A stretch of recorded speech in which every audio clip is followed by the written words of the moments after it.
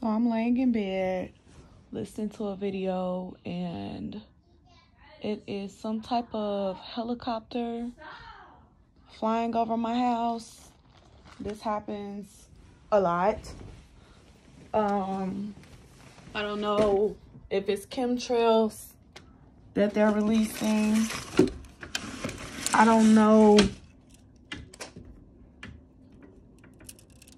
what it is. They're continually flying over my house. I'm gonna open the window so you can hear it.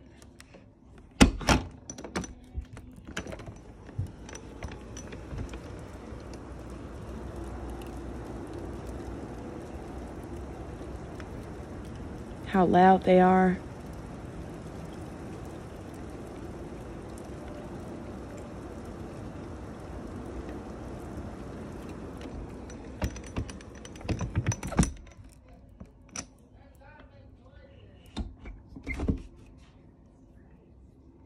It's just constant.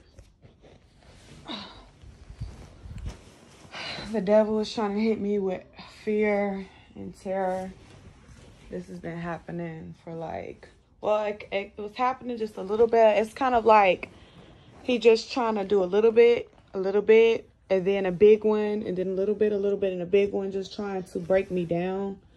And I'm just praying for protection against these demons, weaponry. The best defense I have is continuing to keep the word of God near, like armor, to protect me, and it's been protecting me. Thank God for that. I just thank God for protecting me, because these people are expecting me to break down.